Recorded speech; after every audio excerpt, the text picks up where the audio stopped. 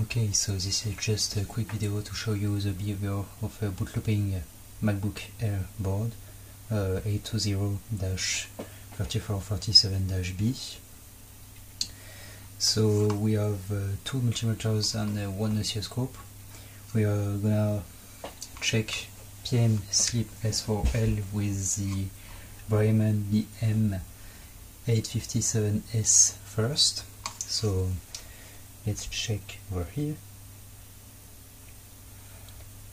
So we can see that there is a spike up to 0.8 or 1 volt, 1.2, and you can clearly see it at a regular interval.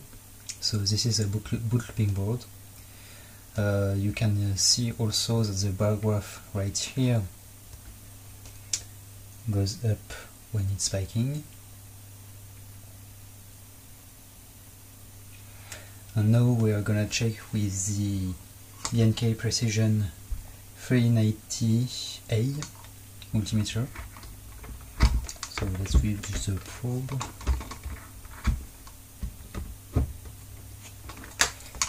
And let's check again. So with this multimeter, as you can see, we can't see any voltage. We have still the bar graph bottom of the screen that goes up. But if you don't have a bar graph on your multimeter, you are actually missing the spikes and you don't know this board is actually bootlooping. What we can try is to switch to manual ranging mode. So both of those multimeters are auto-ranging, so they switch between millivolts, volts, and so on automatically. So if we switch to manual range, so the first range on the volts, we can sometimes see the voltage spike, but sometimes it clearly misses it. So you can still see on the bottom of the display the bar graph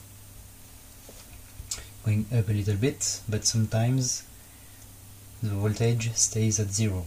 So here you also miss the spike if you don't have the bar graph. And now we are gonna check with the oscilloscope. So sorry, it's a bit fucked up and the screen is dying, but you can still see the spike. So if we check with the oscilloscope, here you saw the little spike, and it's gonna show up again somewhere. Yeah, triggering doesn't really work. Here it is. So this is another way to check a bootlooping board with the oscilloscope. So if your multimeter is too slow, like the B&K Precision 390A, you can use the oscilloscope, or you have to find another multimeter or find an oscilloscope, because knowing that your board is actually bootlooping is a very helpful hint, because those Macbook Air boards like to bootloop between PM sleep S4L all the way up to CPU record, and even when the BIOS starts running. So if you have over-the-rail presence, even CPU records, the CPU starts processing instructions from the BIOS, but it cannot communicate with it, it's gonna bootloop the same way, down to PM sleep S4L. Also, this is not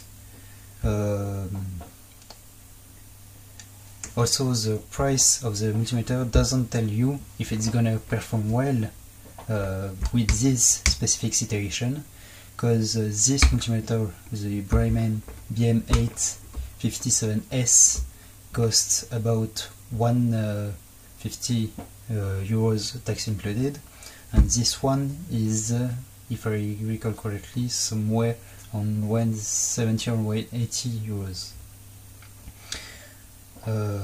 But those multimeters have some different features. For example, this one can read a thermocouple and this one cannot. So